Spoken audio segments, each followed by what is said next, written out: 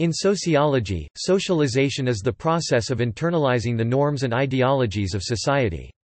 Socialization encompasses both learning and teaching and is thus the means by which social and cultural continuity are attained. Socialization is strongly connected to developmental psychology. Humans need social experiences to learn their culture and to survive. Socialization essentially represents the whole process of learning throughout the life course and is a central influence on the behavior, beliefs, and actions of adults as well as of children. Socialization may lead to desirable outcomes, sometimes labeled moral, as regards the society where it occurs. Individual views are influenced by the society's consensus and usually tend toward what that society finds acceptable or normal.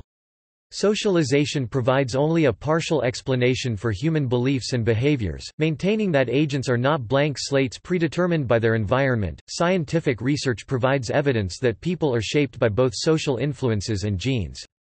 Genetic studies have shown that a person's environment interacts with his or her genotype to influence behavioral outcomes.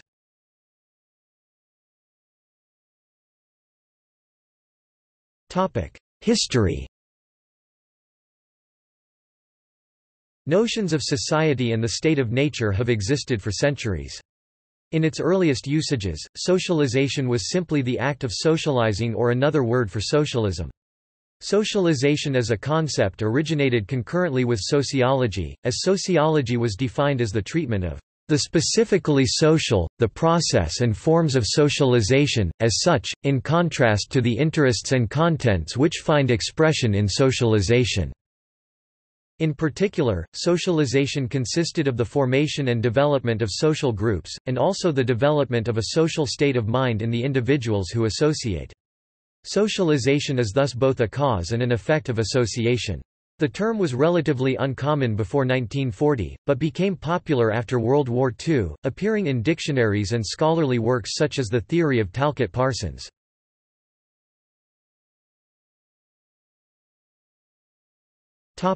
Stages of moral development.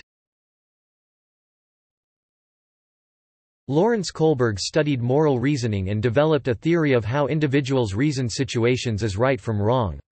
The first stage is the pre-conventional stage, where a person, typically children, experience the world in terms of pain and pleasure, with their moral decisions solely reflecting this experience.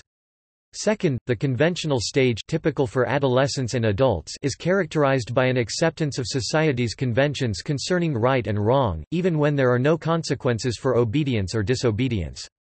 Finally, the post-conventional stage, more rarely achieved, occurs if a person moves beyond society's norms to consider abstract ethical principles when making moral decisions.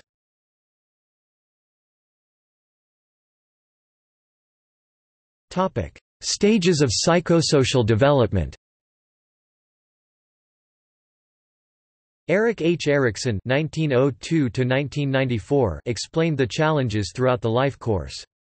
The first stage in the life course is infancy, where babies learn trust and mistrust. The second stage is toddlerhood, where children around the age of 2 struggle with the challenge of autonomy versus doubt. In stage 3, preschool, children struggle to understand the difference between initiative and guilt. Stage 4, pre-adolescence, children learn about industriousness and inferiority. In the fifth stage, called adolescence, teenagers experience the challenge of gaining identity versus confusion.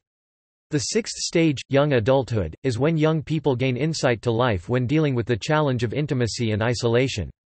In stage 7, or middle adulthood, people experience the challenge of trying to make a difference versus self-absorption.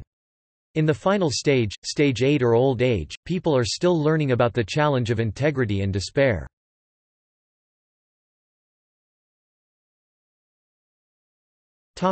Behaviorism. George Herbert Mead (1863–1931) developed a theory of social behaviorism to explain how social experience develops an individual's self-concept. Mead's central concept is the self. It is composed of self-awareness and self-image. Mead claimed that the self is not there at birth, rather, it is developed with social experience. Since social experience is the exchange of symbols, people tend to find meaning in every action. Seeking meaning leads us to imagine the intention of others. Understanding intention requires imagining the situation from the other's point of view. In effect, others are a mirror in which we can see ourselves. Charles Horton Cooley (1902–1983) coined the term looking glass self, which means self-image based on how we think others see us. According to Mead, the key to developing the self is learning to take the role of the other. With limited social experience, infants can only develop a sense of identity through imitation. Gradually, children learn to take the roles of several others. The final stage is the generalized other, which refers to widespread cultural norms and values we use as a reference for evaluating others.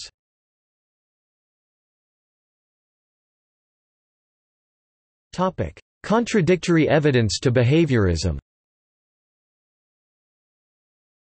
Behaviorism makes claims that when infants are born they lack social experience or self.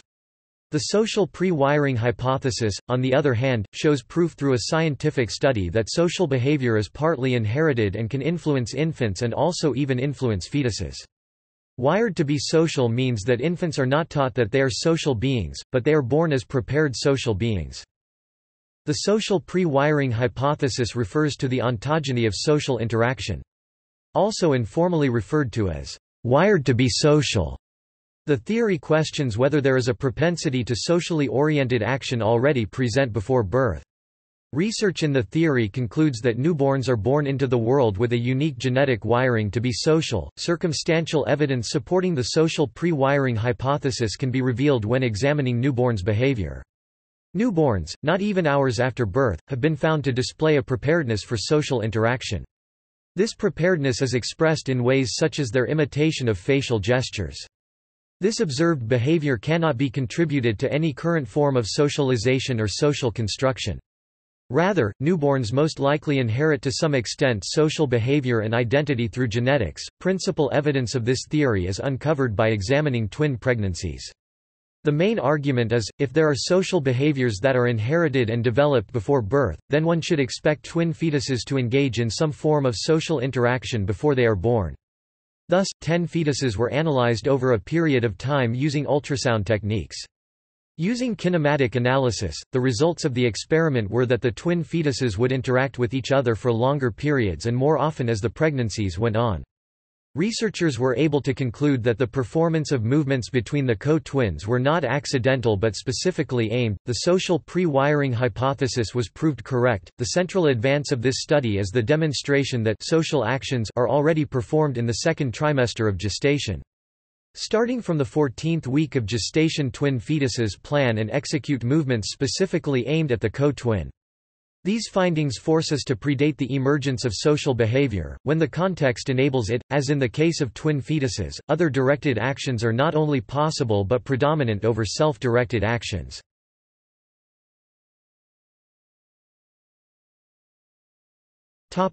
Primary socialization. Primary socialization for a child is very important because it sets the groundwork for all future socialization. Primary socialization occurs when a child learns the attitudes, values, and actions appropriate to individuals as members of a particular culture. It is mainly influenced by the immediate family and friends. For example, if a child saw his/her mother expressing a discriminatory opinion about a minority group, then that child may think this behavior is acceptable and could continue to have this opinion about minority groups.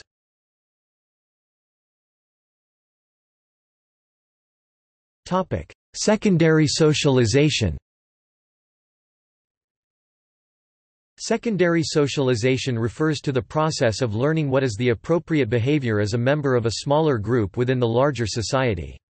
Basically, it is the behavioral patterns reinforced by socializing agents of society. Secondary socialization takes place outside the home.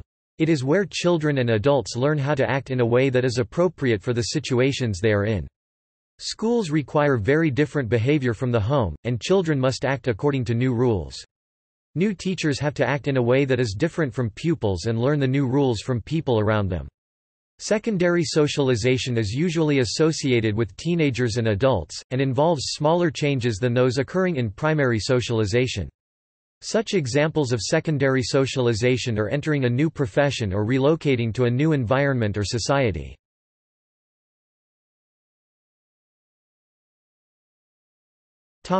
Anticipatory socialization.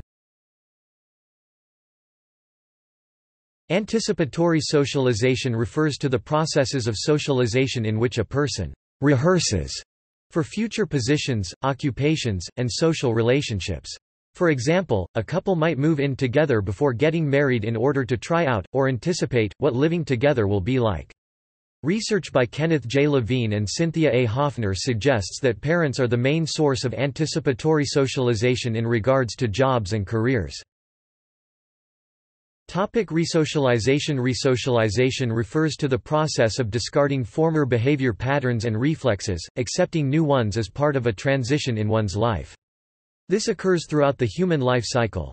Resocialization can be an intense experience, with the individual experiencing a sharp break with his or her past, as well as a need to learn and be exposed to radically different norms and values.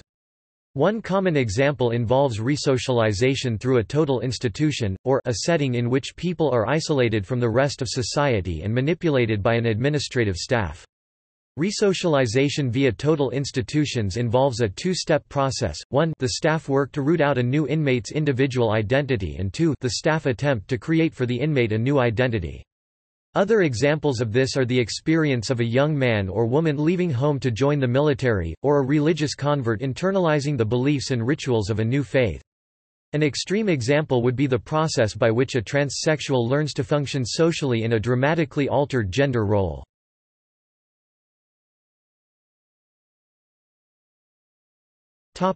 Organizational socialization.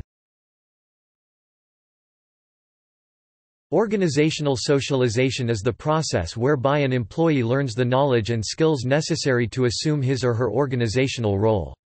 As newcomers become socialized, they learn about the organization and its history, values, jargon, culture, and procedures. This acquired knowledge about new employees' future work environment affects the way they are able to apply their skills and abilities to their jobs. How actively engaged the employees are in pursuing knowledge affects their socialization process.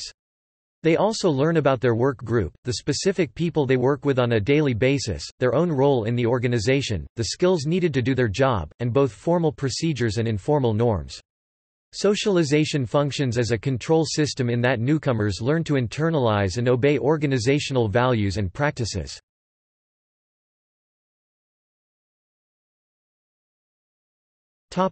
Group socialization. Group socialization is the theory that an individual's peer groups, rather than parental figures, are the primary influence of personality and behavior in adulthood. Parental behavior and the home environment has either no effect on the social development of children, or the effect varies significantly between children. Adolescents spend more time with peers than with parents. Therefore, peer groups have stronger correlations with personality development than parental figures do. For example, twin brothers, whose genetic makeup are identical, will differ in personality because they have different groups of friends, not necessarily because their parents raised them differently. Behavioral genetics suggest that up to 50% of the variance in adult personality is due to genetic differences. The environment in which a child is raised accounts for only approximately 10% in the variance of an adult's personality. As much as 20% of the variance is due to measurement error. This suggests that only a very small part of an adult's personality is influenced by factors parents control, i.e. the home environment. Harris claims that while it's true that siblings don't have identical experiences in the home environment, making it difficult to associate a definite figure to the variance of personality due to home environments, the variance found by current methods is so low that researchers should look elsewhere to try to account for the remaining variance. Harris also states that developing long-term personality characteristics away from the home environment would be evolutionarily beneficial because future success is more likely to depend on interactions with peers than interactions with parents and siblings. Also, because of already existing genetic similarities with parents, developing personalities outside of childhood home environments would further diversify individuals, increasing their evolutionary success. Entering high school is a crucial moment in many adolescents' lifespan involving the branching off from the restraints of their parents. When dealing with new life challenges, adolescents take comfort in discussing these issues within their peer groups instead of their parents. Peter Greer, staff writer of the Christian Science Monitor, describes this occurrence as, call it the benign side of peer pressure. Today's high schoolers operate in groups that play the role of nag and nanny in ways that are both beneficial and isolating.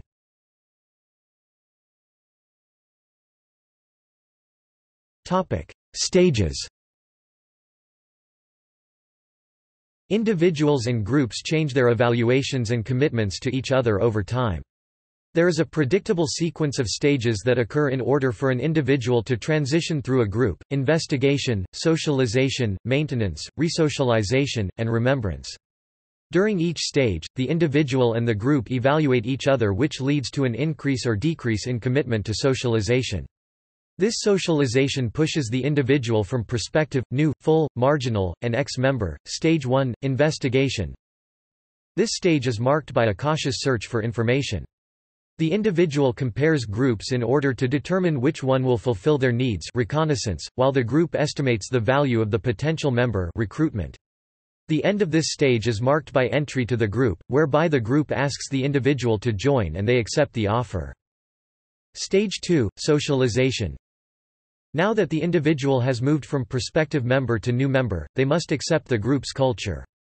At this stage, the individual accepts the group's norms, values, and perspectives, assimilation, and the group adapts to fit the new member's needs, accommodation. The acceptance transition point is then reached and the individual becomes a full member. However, this transition can be delayed if the individual or the group reacts negatively. For example, the individual may react cautiously or misinterpret other members' reactions if they believe that they will be treated differently as a newcomer. Stage 3, maintenance. During this stage, the individual and the group negotiate what contribution is expected of members, role negotiation. While many members remain in this stage until the end of their membership, some individuals are not satisfied with their role in the group or fail to meet the group's expectations, divergence. Stage 4, resocialization. If the divergence point is reached, the former full member takes on the role of a marginal member and must be resocialized. There are two possible outcomes of resocialization: differences are resolved and the individual becomes a full member again, convergence, or the group expels the individual or the individual decides to leave, exit. Stage 5, remembrance. In this stage, former members reminisce about their memories of the group, and make sense of their recent departure. If the group reaches a consensus on their reasons for departure, conclusions about the overall experience of the group become part of the group's tradition.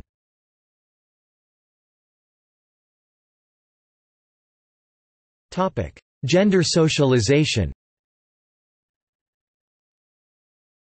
Henslin 1999–76 contends that an important part of socialization is the learning of culturally defined gender roles. Gender socialization refers to the learning of behavior and attitudes considered appropriate for a given sex. Boys learn to be boys and girls learn to be girls. This learning happens by way of many different agents of socialization. The behavior that is seen to be appropriate for each gender is largely determined by societal, cultural and economic values in a given society. Gender socialization can therefore vary considerably among societies with different values. The family is certainly important in reinforcing gender roles, but so are groups including friends, peers, school, work and the mass media. Gender roles are reinforced through countless subtle and not so subtle ways. 1999–76.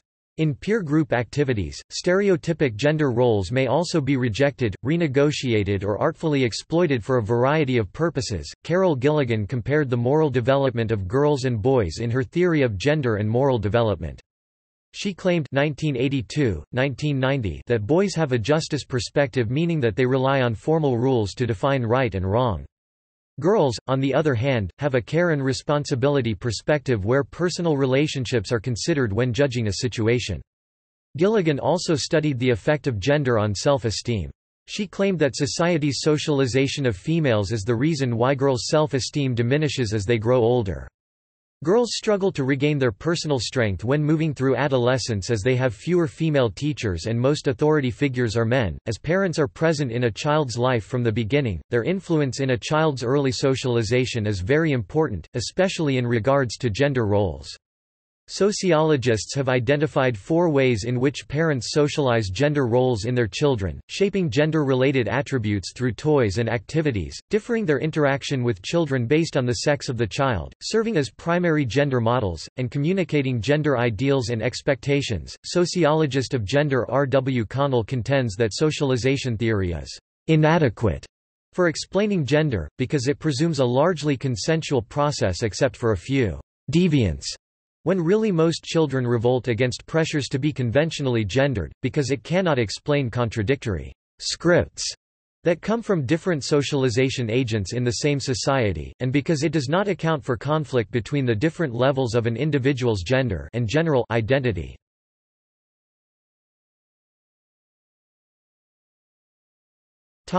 Racial socialization. Racial socialization has been defined as the developmental processes by which children acquire the behaviors, perceptions, values, and attitudes of an ethnic group, and come to see themselves and others as members of the group.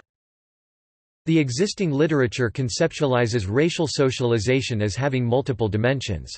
Researchers have identified 5 dimensions that commonly appear in the racial socialization literature: cultural socialization, preparation for bias, promotion of mistrust, egalitarianism, and other. Cultural socialization refers to parenting practices that teach children about their racial history or heritage and is sometimes referred to as pride development.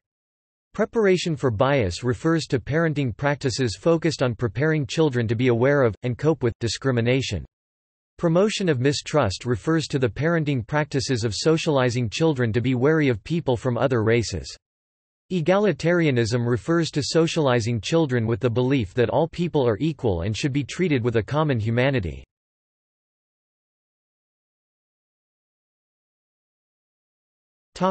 Oppression socialization. Oppression socialization refers to the process by which individuals develop understandings of power and political structure, particularly as these inform perceptions of identity, power, and opportunity relative to gender, racialized group membership, and sexuality. This action is a form of political socialization in its relation to power and the persistent compliance of the disadvantaged with their oppression using limited overt coercion.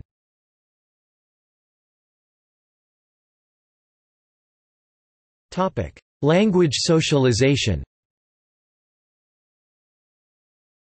Based on comparative research in different societies, focusing on the role of language in child development, linguistic anthropologists Eleanor Ochs and Bambi Schieffelin have developed the theory of language socialization. They discovered that the processes of enculturation and socialization do not occur apart from the process of language acquisition, but that children acquire language and culture together in what amounts to an integrated process. Members of all societies socialize children both to and through the use of language, acquiring competence in a language. The novice is by the same token socialized into the categories and norms of the culture, while the culture, in turn, provides the norms of the use of language.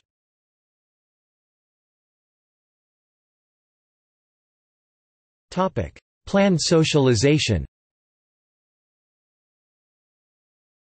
Planned socialization occurs when other people take actions designed to teach or train others. This type of socialization can take on many forms and can occur at any point from infancy onward.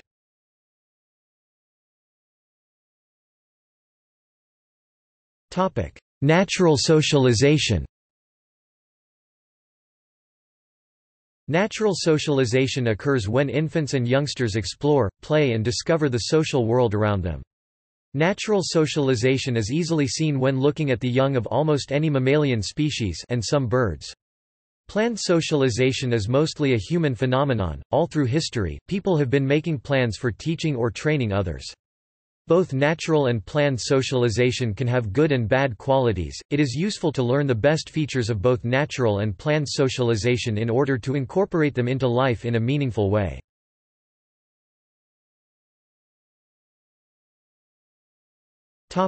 Positive socialization.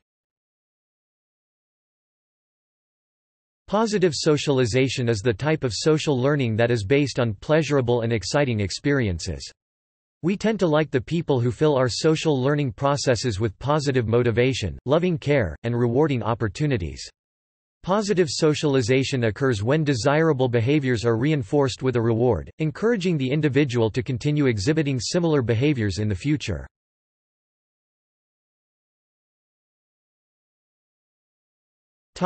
Negative socialization. Negative socialization occurs when others use punishment, harsh criticisms or anger to try to teach us a lesson, and often we come to dislike both negative socialization and the people who impose it on us. There are all types of mixes of positive and negative socialization, and the more positive social learning experiences we have, the happier we tend to be, especially if we are able to learn useful information that helps us cope well with the challenges of life. A high ratio of negative to positive socialization can make a person unhappy, leading to defeated or pessimistic feelings about life.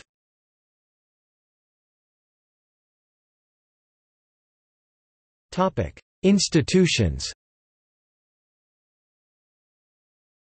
In the social sciences, institutions are the structures and mechanisms of social order and cooperation governing the behavior of individuals within a given human collectivity. Institutions are identified with a social purpose and permanence, transcending individual human lives and intentions, and with the making and enforcing of rules governing cooperative human behavior.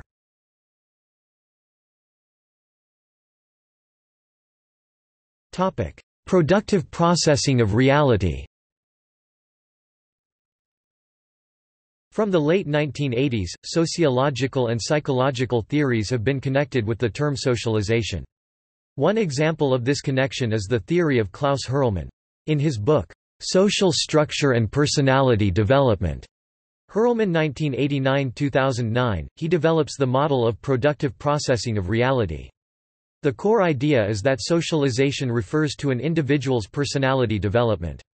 It is the result of the productive processing of interior and exterior realities. Bodily and mental qualities and traits constitute a person's inner reality. The circumstances of the social and physical environment embody the external reality. Reality processing is productive because human beings actively grapple with their lives and attempt to cope with the attendant developmental tasks. The success of such a process depends on the personal and social resources available. Incorporated within all developmental tasks is the necessity to reconcile personal individuation and social integration and so secure the identity. Hurlmann 1989–2009, 42.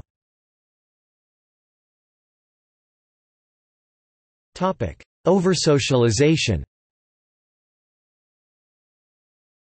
The problem of order or Hobbesian problem questions the existence of social orders and asks if it is possible to oppose them. Emil Durkheim viewed society as an external force controlling individuals through the imposition of sanctions and codes of law. However, constraints and sanctions also arise internally as feelings of guilt or anxiety. If conformity is an expression of the need for belonging, the process of socialization is not necessarily universal. Behavior may not be influenced by society at all, but instead be determined biologically. The behavioral sciences during the second half of the 20th century were dominated by two contrasting models of human political behavior, Homo economicus and cultural hegemony, collectively termed the standard social science model. The fields of sociobiology and evolutionary psychology developed in response notions such as dominance hierarchies, cultural group selection, and dual inheritance theory. Behavior is the result of a complex interaction between nature and nurture, or genes and culture. A focus on innate behavior at the expense of learning is termed undersocialization, while attributing behavior to learning when it is the result of evolution is termed oversocialization. See also